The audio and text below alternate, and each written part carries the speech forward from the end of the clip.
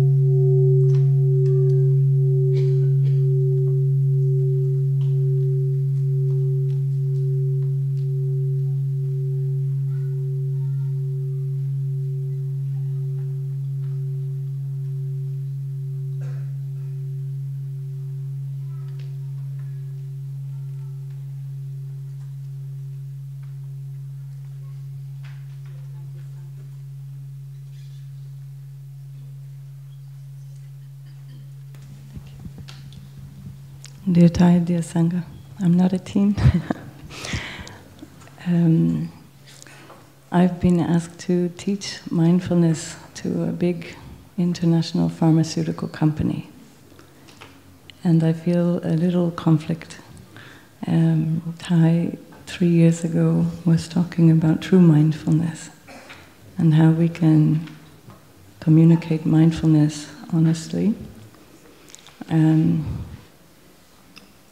And so to do justice to the practice of mindfulness in a context that's not always working in the best interests of the environment or humanity, I'm confused. So any advice would be very welcome.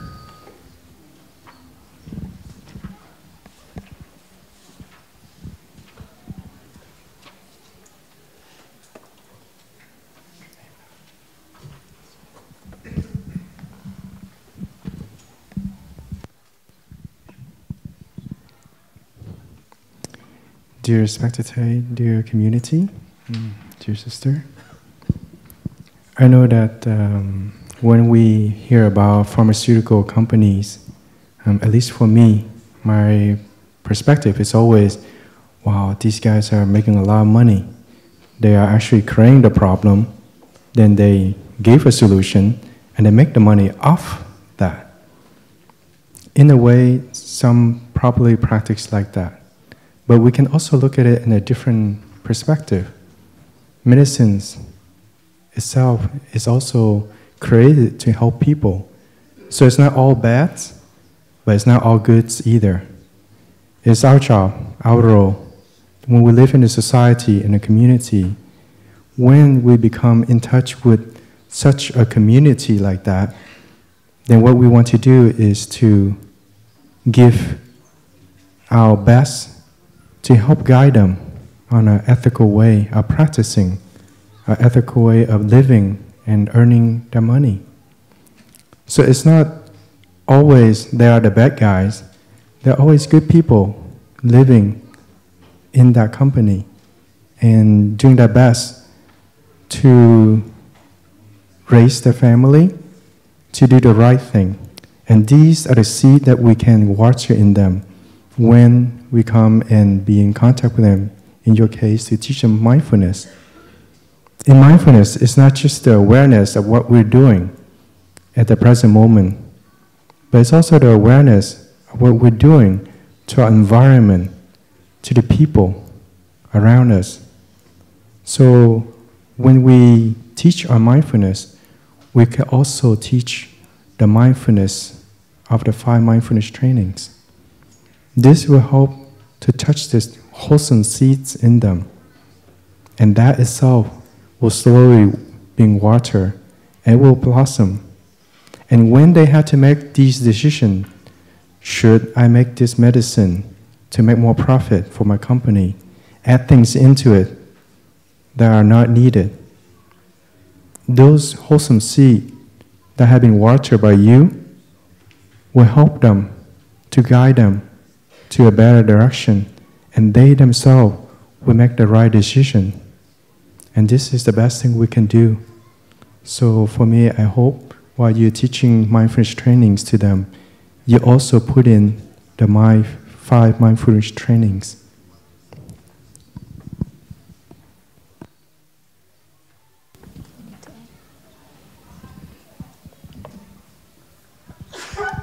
When we teach mindfulness, we have to practice mindfulness. And we teach from our experience, not from the knowledge. And when you have the experience, you have more confidence to teach them, to continue to do it. So you have to go through every difficulty you have in your company and in your daily life. So mindfulness you practice in the daily life have to deal with the joy, happiness, peace, and suffering and difficulty. How you create joy for yourself, how you transform your suffering and difficulty. It's like in our Sangha, we have some challenging. For example, when we have the meeting for the important event, and there are many ideas come up, and we have to make the decision in the harmony. And how? So everyone has to let go the idea in order that we can go to the decision in harmony. So we don't attach to our idea, because when we attach to our idea, we suffer a lot. So we have to learn the way to let go of our idea. And sometimes we think that our idea is the best, and we want to attach it. But we have to know that the harmony in the community is the most important thing. So we have to let go our idea in order that we can go to the harmony in the community. And with the harmony, we can do a lot of things. So we learn from our experience and how we deal with the suffering and difficulty when we have the problem with your colleague. For example, in my situation, when I had the difficulty with my sister, how I deal with that. So I have to practice to calm down myself, to transform my anger, and to keep the love on. So whatever happened, I would like to get the communication. I want to keep the good relationship. I want to keep the love on. And sometimes I just go back to myself and take care of my emotion. And when I feel that I calm down, I am peaceful and happy and joy, I can accept my sister easily. So I made the situation change. So it is my experience, and the more we practice, the more experience we have in the daily life. And because we had the experience, so it is why we feel confident when we guide people or when we teach mindfulness to other people. Because everyone, we are human, and even we practice mindfulness, but still anger, jealousy, hatred, sadness, suffering, and difficulty still in us. And as they used to say that happiness and suffering, they interact. And we don't think that if we practice mindfulness so we don't have any suffering or difficulty, or we don't have the anger, or we don't have the jealousy. We have all. And because we have all and we practice, so it is why we had the experience to share to other people. Imagine that if we don't have certain things, how can we have the experience to share with people? And if we don't have the suffering, so we don't feel the relationship between ourselves and other people. Because this is your stuff, I don't know. So how can we guide the people? And we have to go through all our suffering and difficulty, and we have to stay with it. We don't run away from our suffering and difficulty. And I know that we stay with our suffering and difficulty is much more difficult than we run away from them. But if we run away from them, we also create the habit energy. We always run from we run away from our suffering and difficulty. But when we stay with the suffering and difficulty, sometimes it's very painful, but it's a process of healing.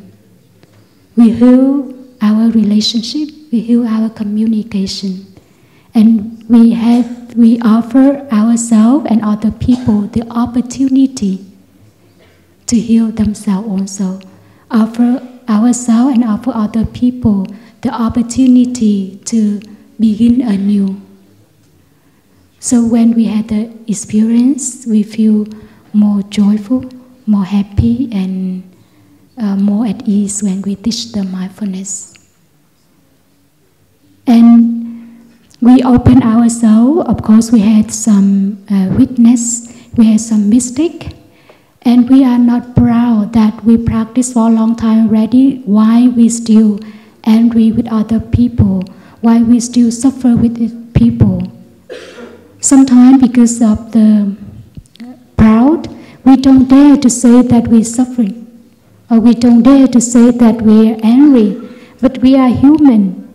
When we're angry, we accept that we are angry. When we suffer, we accept that we are suffering. So whatever happen in ourselves, we accept them as they are. They're nothing to be proud. It is just the process of transformation. It is a process of nourish ourselves and other people. And when you have the experience by yourself, you can help a lot of people. So I hope that you can go through every difficult moment, every suffering moment, and then you have more confidence in your career. Thank you so much for your listening. Maybe we take a written question. It's okay. So, the two questions. One is, we are learning that many young people, teenagers and those who are in their 20s, are choosing to end their lives. What can we do to help their families, their friends, loved ones cope with the great sadness that follows? Their grieving is so deep. How can we help? And the second question is, how can I find the Buddha nature in myself?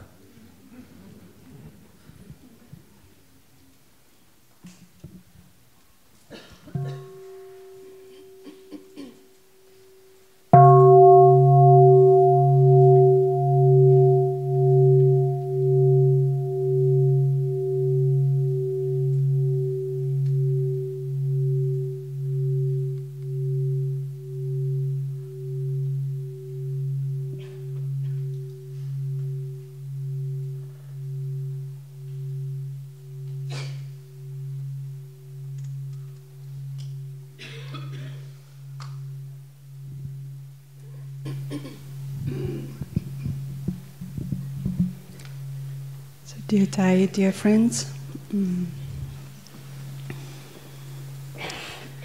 I think I can share a little bit my experience because I was in that case, because I didn't have a meaning for my life when I was younger. And I was searching. I study philosophy at university, so I was looking for wisdom somewhere. And I was looking for happiness.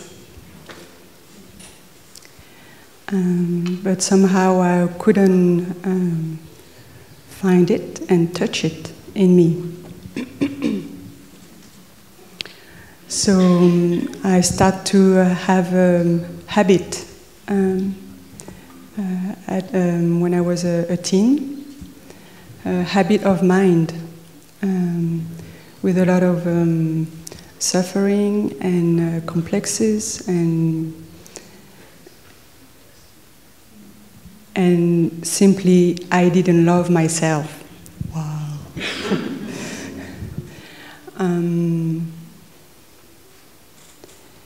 And I think this is not it's not a mystery, I think, but it's very basic. But this is probably why people have depression or want to kill themselves, because they cannot touch the love in themselves. And they are looking somewhere in other people, but it's not fulfilling. And it will never be fulfilling. And sometimes they lose hope. So luckily we have many centers in the world, in the Plum village tradition. So you can encourage them to come here, or in US, or in Germany. And then maybe something will happen, like for me. Earlier I said that I fell in love with the Sangha. It means that I could strongly touch something that I couldn't find outside. A sense of love, of peace, everybody was smiling, and I really felt at home.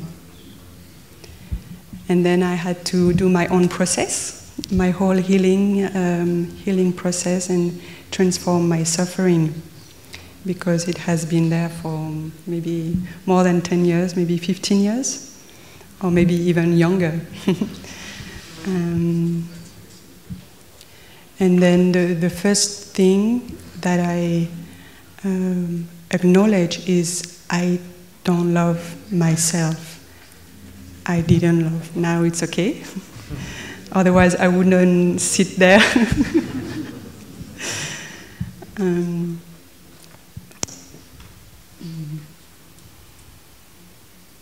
So I had to accept myself as I was, as I am, and I also have to somehow embrace all the emotions that I have had, and I have to embrace my parents also in me.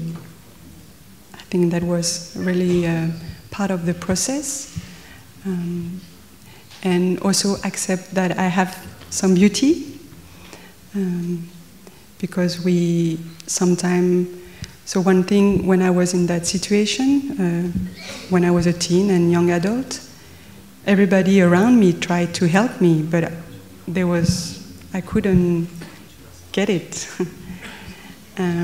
So it's also a lot of frustration for the family and the friends who try to help people who are really depressed and want to kill themselves, for example, because we don't know what to do.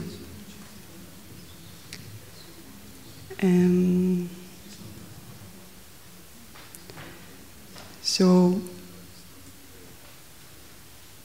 now that you are here in Plum Village, you maybe come for the first time and you know such a place exists.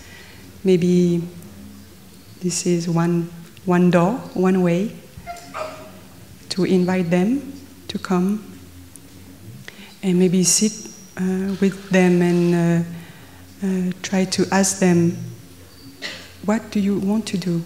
What would you like to do? Just open, very open question. And because also maybe in the society we have like a standard, like a job, a family, and if your aspiration is not following the majority, then you don't know where to go. You're kind of lost. But if the family, if the friends, or if the psychotherapist is looking together with the person, okay, what would you like to do? Do you want to go somewhere, to travel? Do you want to go, to do something that maybe they don't think about it? I never thought I would be ending a monastic. So maybe to explore more with them.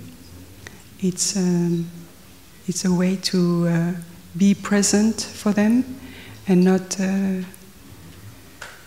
pushing, not expecting.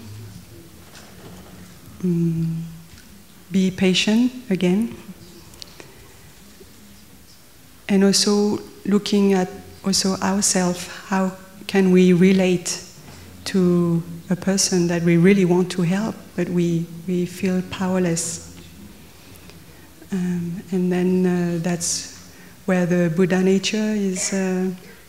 I was thinking the two questions can come together.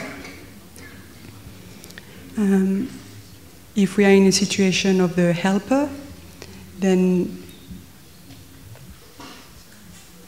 I think we should bring a lot of love and compassion and understanding in ourselves.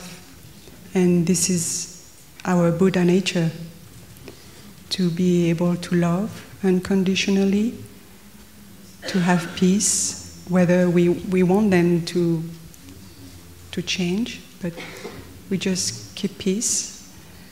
And then if there is something in us changing, maybe that will also have an impact with that person that we are trying to help.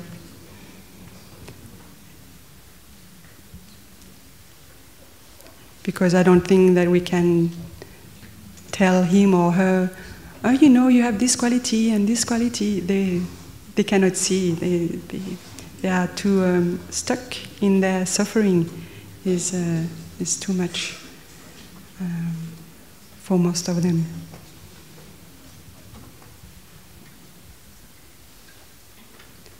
And one element that I learned to develop is the joy.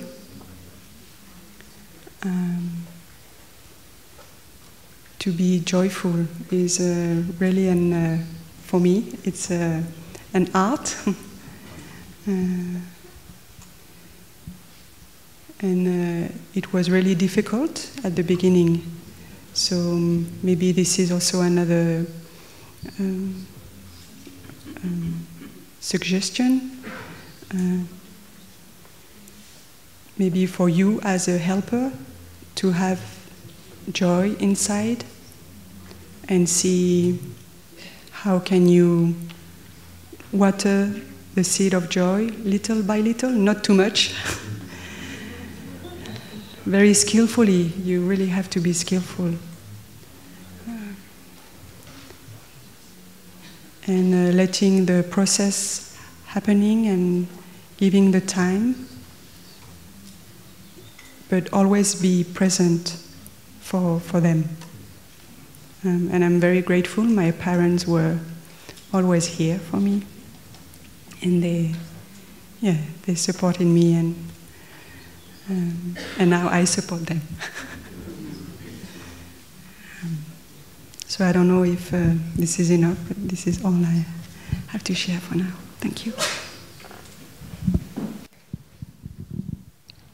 Dear Thầy, dear friends, so also part of the question is, how can we help the family after the fact?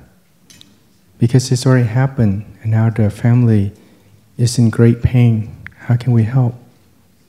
So for me, I can see the first thing is that all those family members will have a great guilty feeling. Have I done enough to help this person? What did I did not do? Did I do something wrong?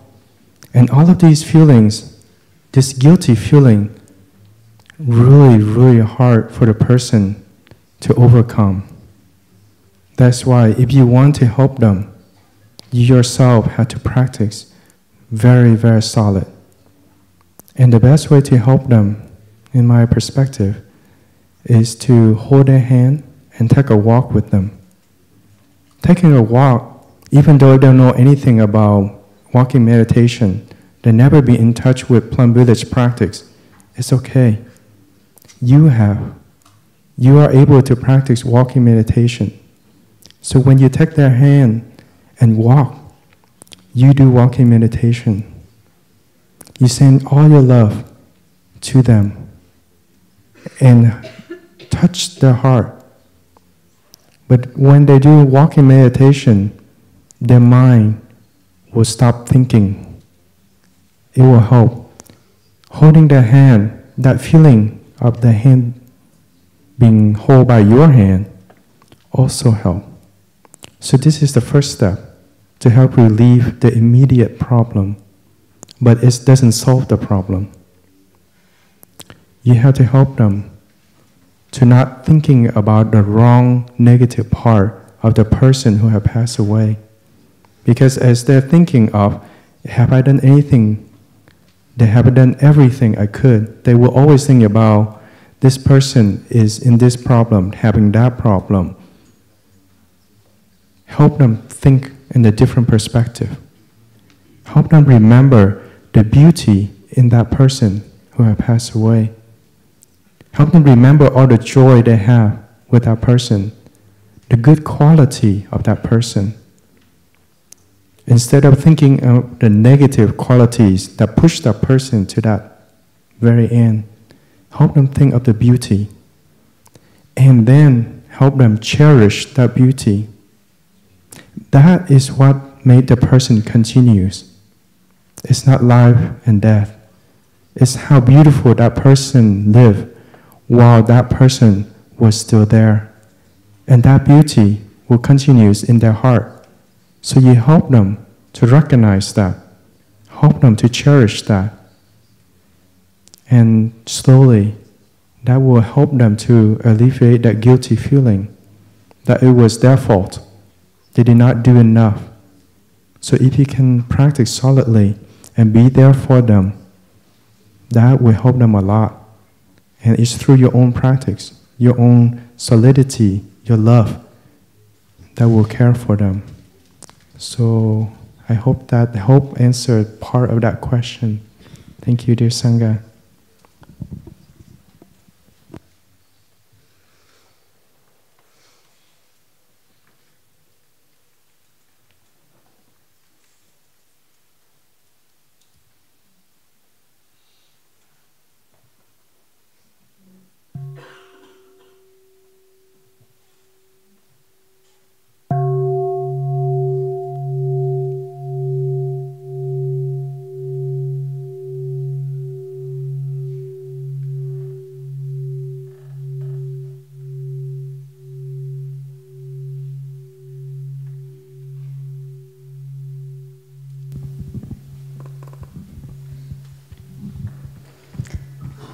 So,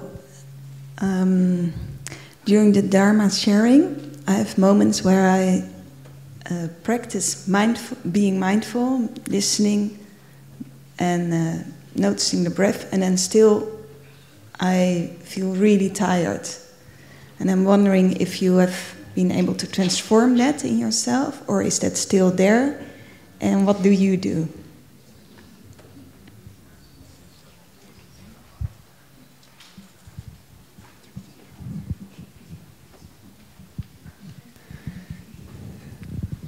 Maybe some of us are listening to the Q&A and we feel a little bit tired. So we can understand. I'd like to look at my tiredness, bring applying mindfulness to being tired. So I just am aware that maybe my head feels a bit heavy, my body, my eyes are droopy, and so I play with it like that. But I maintain that awareness. It's very, very subtle, but it makes a huge difference. You don't just let yourself be taken away by the tiredness. Instead, you just maintain this very light, very present awareness of the tiredness. How does it feel in your body? Because there's many kinds of tiredness. There's like many species. Sometimes it comes from here, sometimes, you know, when we have a big meal, it comes from down here, and the blood from our head gets pulled down, and then we...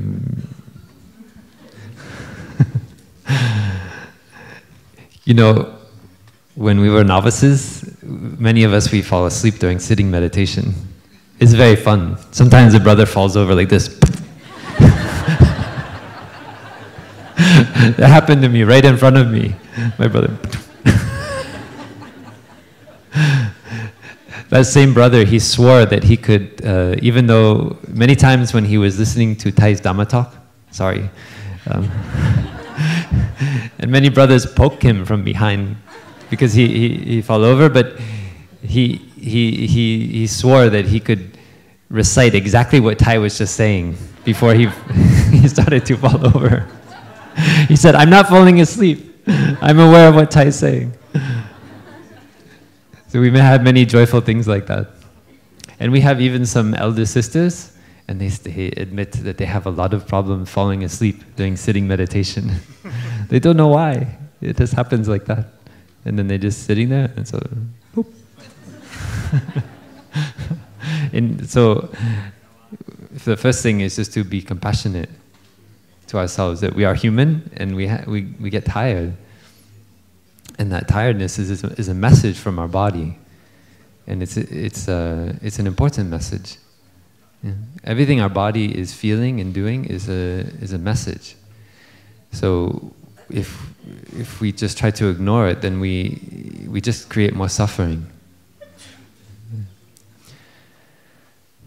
So that's the first thing, is just to fully accept the tiredness that's there and recognize it as tiredness. And embrace it with the energy of mindfulness. So, like I shared before, for me it's a kind of light, and it's like when we are learning to ride a bicycle. We start with training wheels, so we don't fall over, because we don't know how to balance yet the bike. We don't know what speed we need to go in order to keep the bike balanced. So here we slow down in Plum Village to help us to kind of like training wheels. It doesn't mean that mindfulness is slow. A lot of people think mindful, oh, he's eating so mindfully.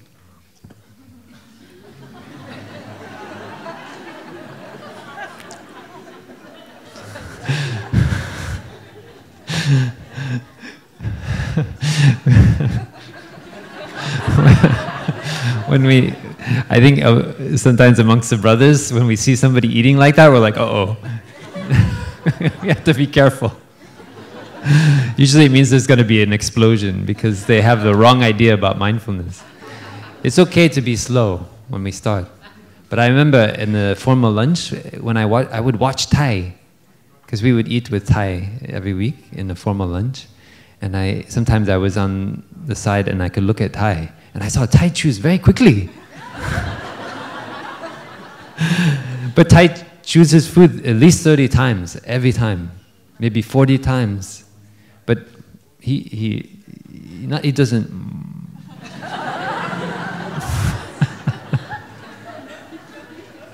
So that can be we can mistake, and we spend our whole life just with keeping the training wheels on. We don't ever remove them. And so part of it is we slow down here, so we can come back to our breath. We're changing our habit energies, so it's helpful to start slowly.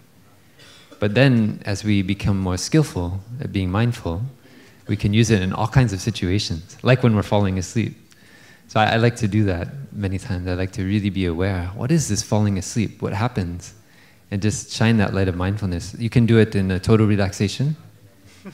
And it's very interesting because you see that you become more, for me, the situation of being tired helps me to understand more clearly what is mindfulness, what is attention. Because at some point, right, we do fall asleep. At some point so how long can you maintain? And with how little energy, how lightly can you maintain that awareness of your body? It's very fun to do that, because you learn that sometimes what we call attention or what we call mindfulness is a lot of wasted energy. Mindfulness requires energy. It's not just there's some energy, but a lot of it, I think, is wasted energy, because we're not really getting really in there. It's exactly what is that attention, what is that mindfulness. And personally, I found that that situation of becoming tired is how I refine my mindfulness. So it becomes more precise. And I see that it only takes a very light touch, but it requires that touch. It really, there's something it requires. So we're doing something. We're not just letting ourselves go into sleep. And then you see all kinds of wonderful things. There's a whole cosmos in our body. You don't need to look at the stars. There's all kinds of feelings, emotions. It's never boring. It's never boring. I never get bored. So I'm always finding new things. Yeah, so anyway, that's how I practice with tiredness. So maybe just try it out. There's many ways to answer your question, but I think, not to confuse you too much, just maybe try that out and see how it works. Okay? Yeah.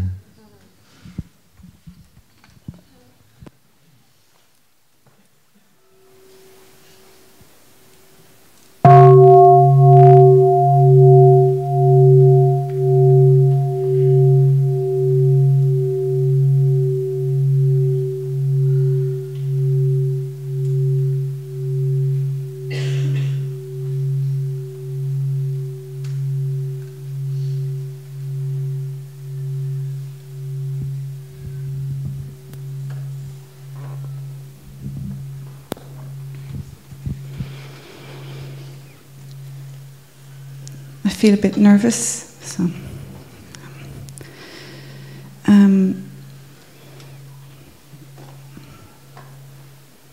there are 65 million people displaced or refugees in the world right now. The worst refugee crisis the world has ever seen. We see the rise of right-wing extremism here, there.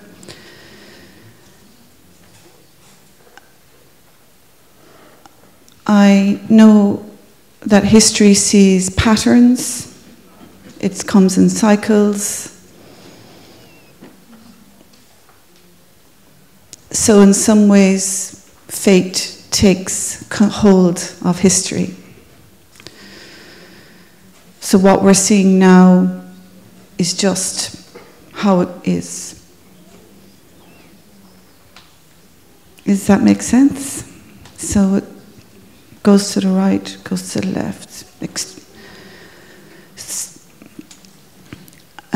A lot of what appeals to me about the teachings here is the engage Buddhism. But sometimes I feel very despondent that I can't make a difference because I know how history works. And sometimes I feel extreme anger. Extreme, but I feel really, really angry at the trauma, at the indifference, and at, I think, the vilification of people who are running away from war and violence. I feel very angry. But yet usually I feel apathetic, and what difference can I make?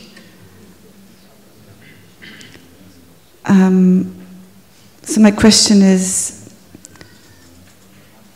bearing in mind that history goes like this, what difference do we make?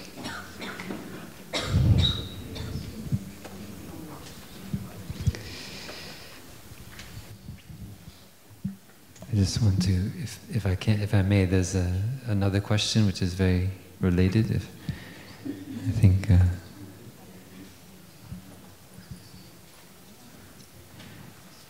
how do I deal with or protect myself from the prevalent racism that exists in the West, be it conscious or subconscious?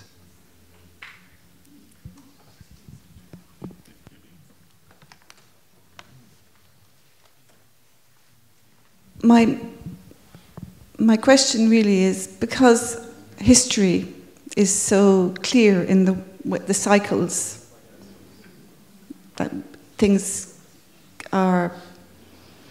seem to go from one extreme to another. What difference do we make if that's how it is? We do see these very similar cycles historically. Is that clear? And so I understand the impact of what we try to do here. But in the very big scheme of things, I feel sometimes it's futile, and I feel, yeah, maybe that's just me, but that's how I feel. And particularly in relation to what's going on now, I see, as people who survived World War II are dying, we see the rise of fascism again, for example. So my question is, what difference do we make in relation if we bear that in mind? Is that clear? Thank you.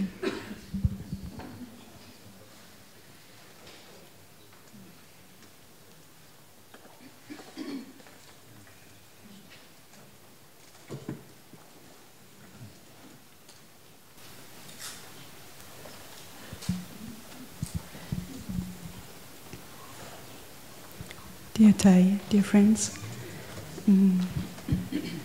I will answer a little bit, and then I will let my brothers and sisters add if they have something to add. I'm also very touched and moved by everything that is happening now. And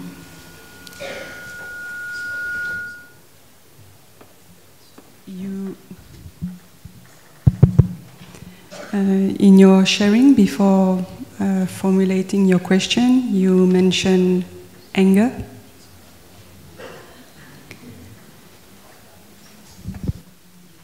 So maybe I will go in that area.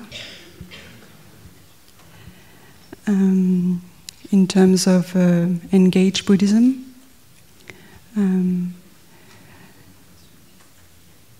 I think we have a different level, and we cannot all do the same.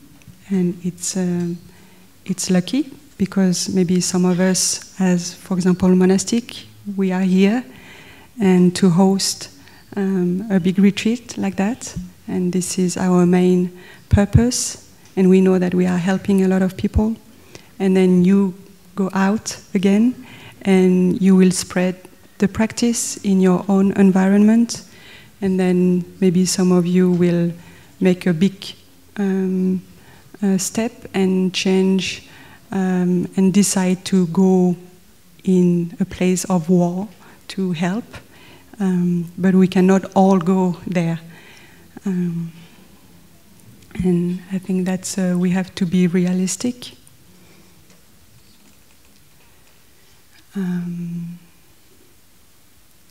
And I think also with the idea of the history is coming again and again, it shouldn't be an excuse not to feel anything, and it's like, okay, well, whatever, it's like that. So we, for my own practice, I recently, very recently, a few days ago, I choose to choose some. We don't have TV here. We don't. Okay, so some of us have access to internet, so sometimes we can know what is happening in the world, but we don't allow the seed of despair and anger and sadness being watered every day by the news.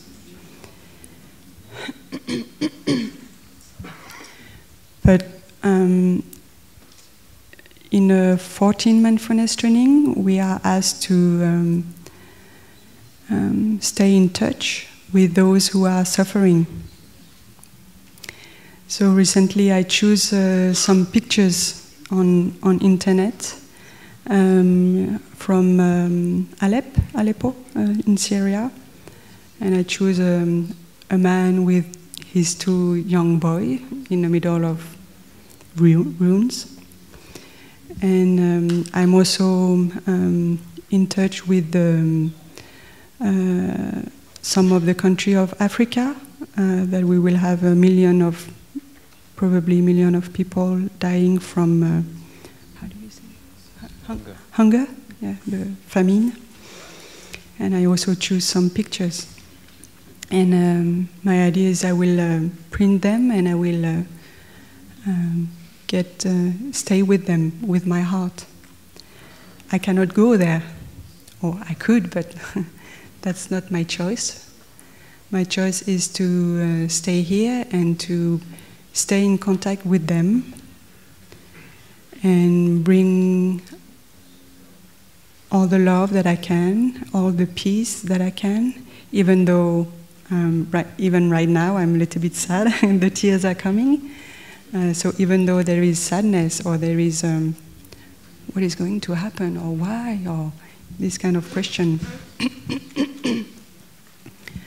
but knowing that I'm not at the top of the UN, or like making big decision, or that's my contribution. I choose to contribute like that. And also one of my practice is gratitude.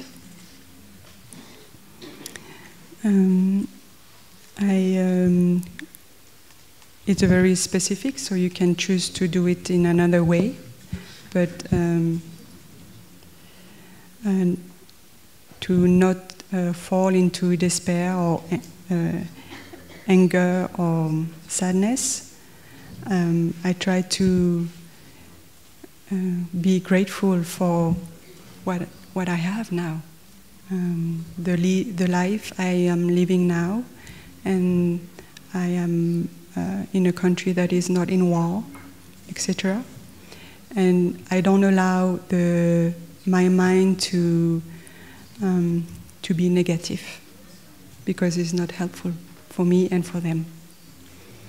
So when I hold my bowl of food, and then I bring in mind all these people in Syria, or that are in war and running for their life, and also for those who may die of hunger. And even though there is a little bit of sadness, but the gratitude for the condition that I have is greater than the sadness, and then I send this positive energy to them.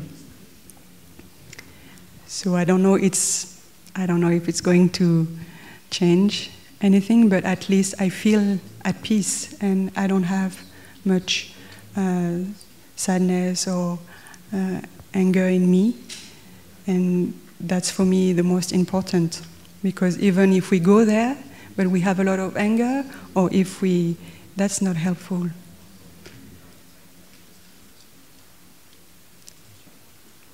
Yeah, so this is my contribution.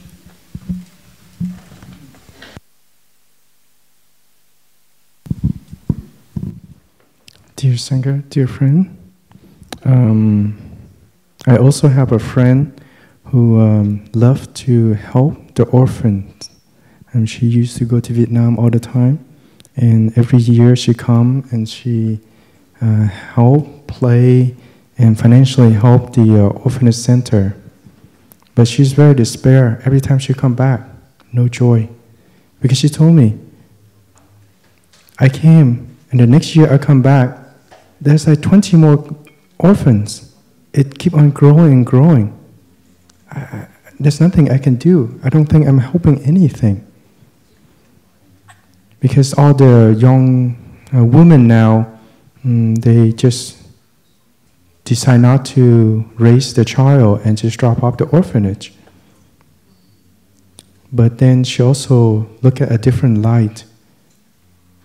It's not that she can never solve the orphanage problem.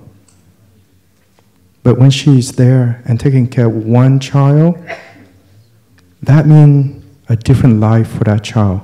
It means everything. That child was grown up being thrown away by his or her parents. Only know hatreds. Never know love. So when she's there and be with that child and care for that child and love that child, she gave that child something different. And when that child grow up, he or she is not in despair or hate the world and want to do harm to all those that want to do harm, throw him or her away.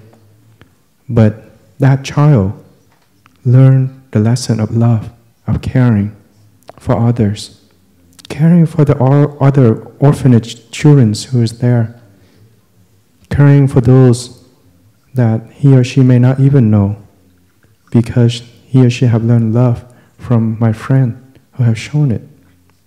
So it's like a butterfly effect. You cannot solve the problem of the world, but one small problem, one small child, one small thing you can do, and that itself ripples to many, many others. So it's not like you're not making a difference. You are making a difference.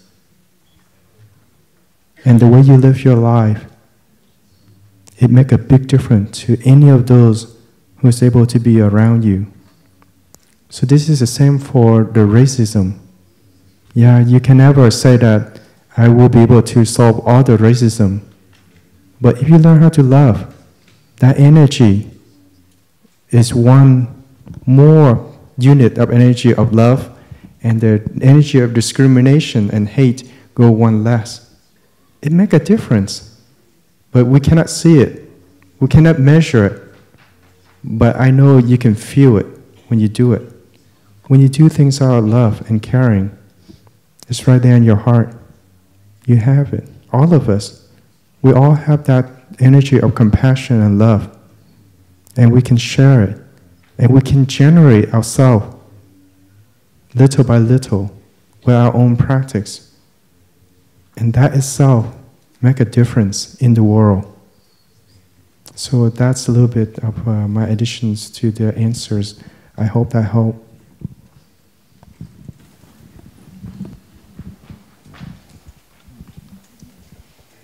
I can add a little bit more.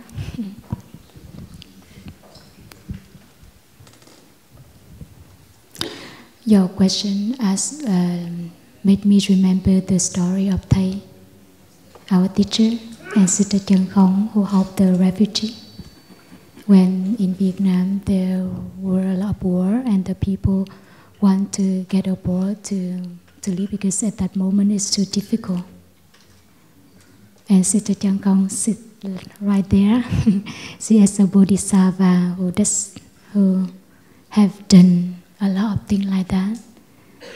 And she also came to the war area in Vietnam to help the people and many, many things. And during the time when they helped the people, both people, and one day they was not allowed to continue, and they was asked to leave the Singapore in 24 hours. And at that moment they feel disappointed, and he didn't know what to do because he really wanted to help people. And at that moment he did walk in meditation to calm down himself and to get peace. And after that he feel more peaceful. And he know how to solve the problem. So if we would like to help people, to help the community or to help the country, we have to base on our peace, our inner peace. When we are not so peaceful, we cannot help. Even we have the willing to help, but willingness is not enough. We have to train ourselves. And by ourselves alone, we cannot help much, we cannot do much. But if we do it as a community, we will do a lot. So imagine that if we come here and we don't have the community of the monastic, so we also cannot help many people like this. And thanks to the community, we have a lot. Even here is different, a little bit different out there. But we have to train ourselves to do as a community. And Thầy, our teacher, used to say that if Thầy alone, Thầy cannot help much. But thanks to the community, it will bring a lot of benefit for other people. So maybe you can create a group or community around you who have the same willingness to help people and to do. Because by yourself, you cannot do much thing. But first of all, you have to transform your anger and disappointed. Because the seed of anger and the seed of disappointment still in our soul. I think that you are not only angry with this situation, but maybe something happened that you don't like. You also can get angry easily, right? So you have to always go back to your anger to see, to look deeply into your root and to calm down yourself. And it is the same with the disappointment.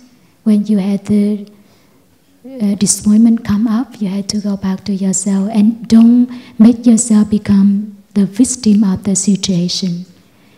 Because when you become your victim, you cannot do anything. So everything has to come from yourself. It's come from your peace, and peace is your foundation.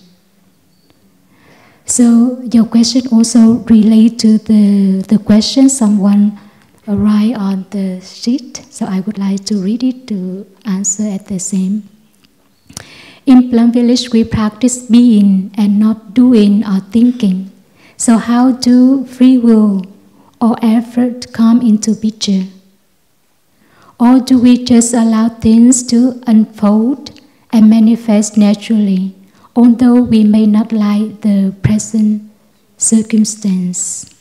And the second question, is it considered selfish if we just want to make ourselves free and happy without causing harm to others, instead of making others happy? When we are joyful, when we are happy, we do a lot because we have more energy. When we suffer, we don't do much thing. We feel exhausted. We feel overwhelmed by suffering and difficulty. So first of all, we have to take good care of ourselves. Take good care of ourselves in order that we can take good care of other people. And as I shared earlier, that we have to share, we have to teach other people by our own experience.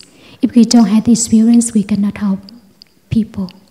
So practice to nourish ourselves in order that we can have the experience to help other people. It's not kind of selfish. But we want to make our capacity bigger and bigger day by day. Like when we come to someone and ask for help, and if they are happy and joyful, they will help you. But if they are not joyful and happy, they don't want to help you, right? So it's why to nourish ourselves is very important. In Buddhism, there are two kinds of thinking: wrong thinking and right thinking. Wrong thinking brings us suffering and difficulty. Right thinking brings us a lot of joy and happiness. So there's no problem with the thinking. If you think in the positive way, it's good. It will bring you a lot of joy and happiness. So just keep thinking. But because majority of our thinking is wrong thinking, a lot of our thinking is negative thinking, and it causes a lot of suffering and difficulty. So it is why we have to train ourselves, stop thinking. But if you think that you had the right thinking, just continue to do it. And also at the beginning of practice, we think a lot. Even something is not so important, but keep thinking, and thinking becomes our habit energy. And maybe the same thing, but you just think and think and think and think many, many times, and it's overwhelmed you, and you don't have enough space to enjoy. So it is why we train ourselves to stop thinking. And when we had the capacity to stop thinking, we would do a lot. Stop thinking in order that we are more peaceful. And when we are peaceful, the insight come up naturally. Like our mind is like the pond. When the water is clear and still, you will see clearly what is in the pond. But when we stir up, we cannot see anything. So it is the same with the wisdom. If you keep the mind calm, if you keep the mind quiet and still, you see things clearly. So it is the way we train ourselves.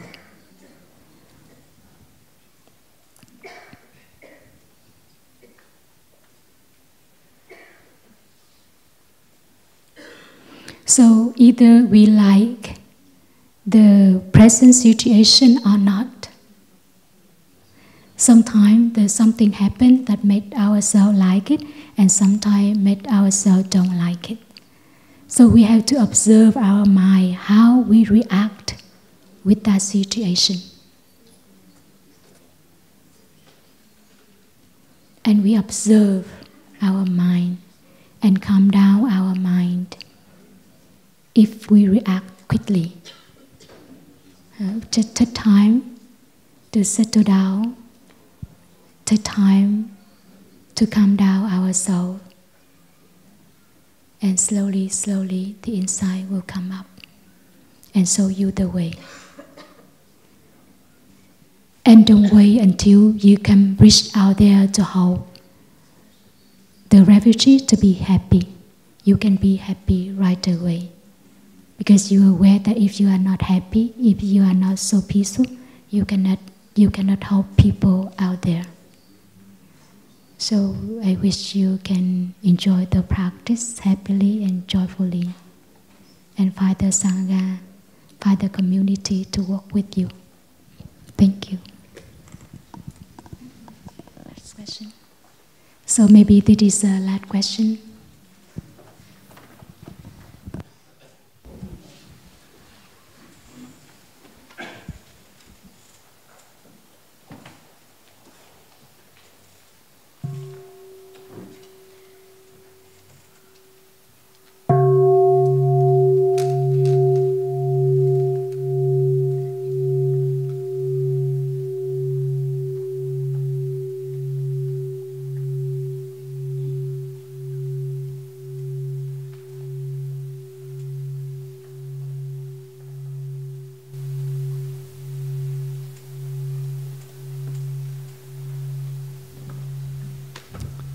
Dear Thai, dear Sangha, dear brothers and sisters, in the beginning of my practice, right? I am in the beginning, but more in the beginning of my practice, it was my impression that my practice helped my family life only. But after that, I found out that also my family life helped my practice, that I practice better when I am in contact with my family. I believe that's the same in the Sangha. But still, there are conflicts that arise when we are tired, or because of lack of time, or lack of money, or excess of responsibilities, or any other cause. What I would like to ask is ways to train to be a good husband and a good father, bringing joy to my family and keeping compassion alive in myself, even in difficult moments. Thank you.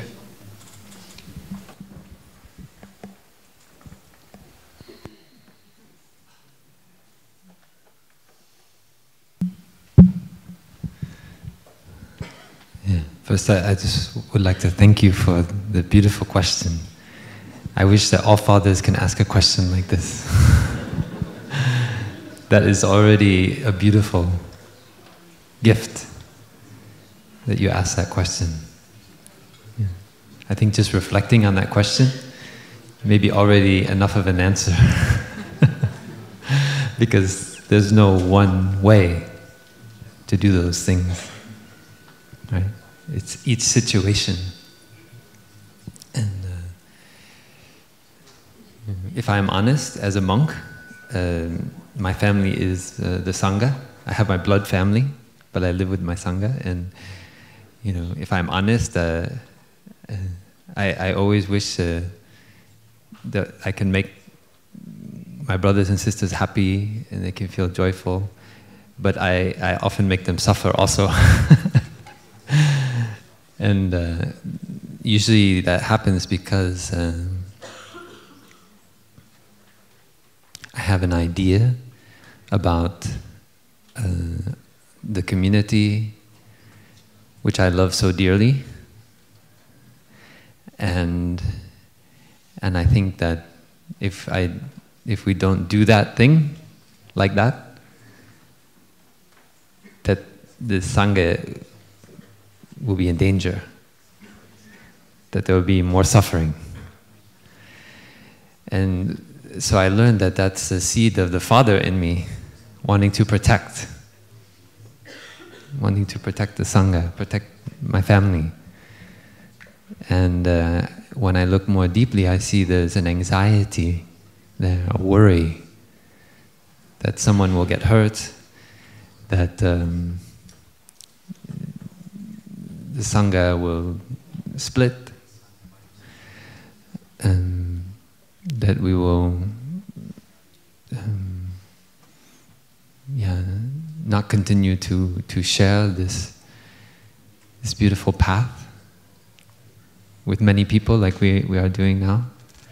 So these kind of fears, when I look deeply, I see that there are fears like that in me.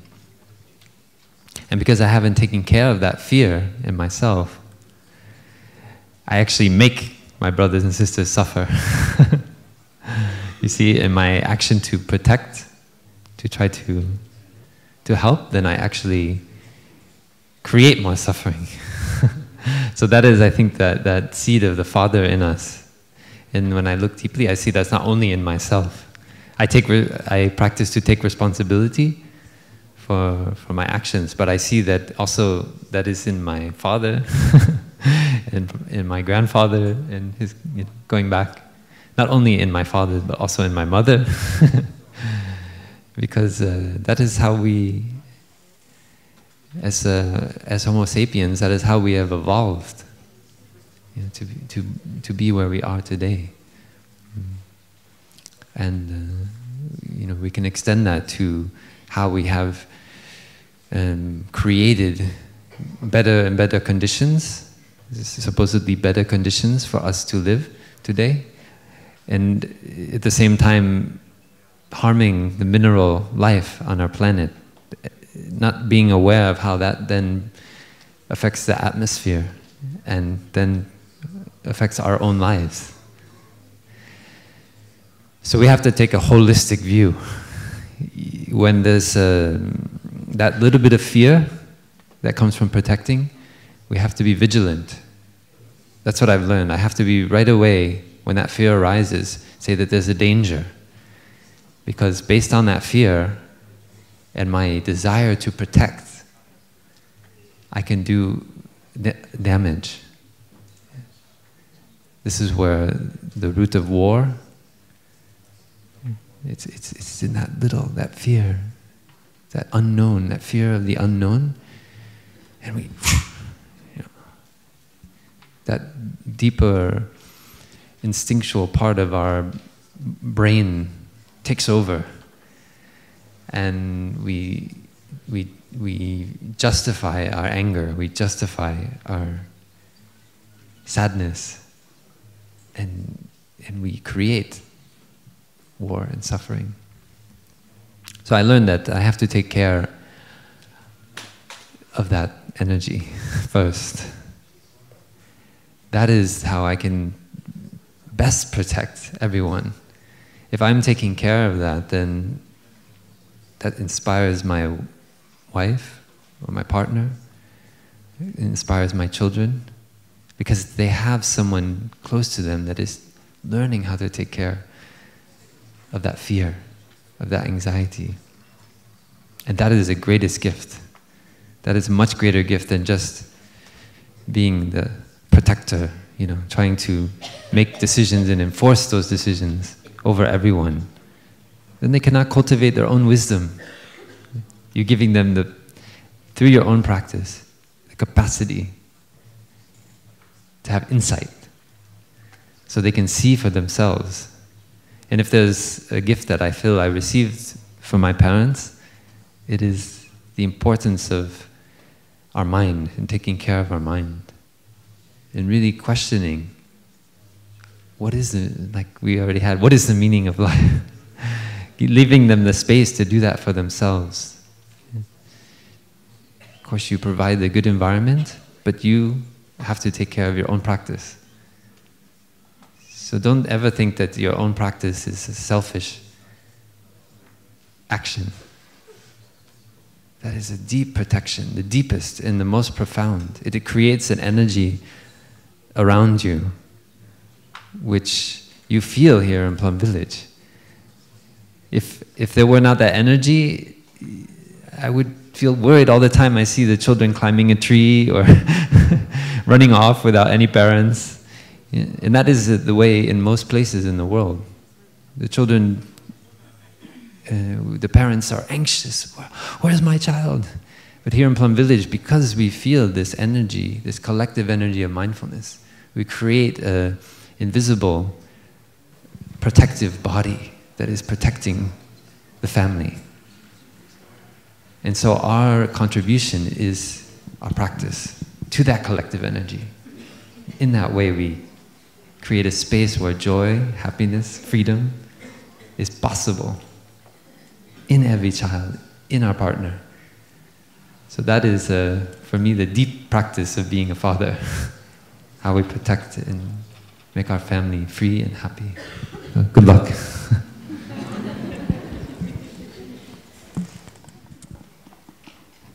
Thank you, Sangha. Thank you, the friends who asked very beautiful question. And there are some question was written on the paper. It's not answered yet, so I hope that the Dharma talk tomorrow brother will answer for you.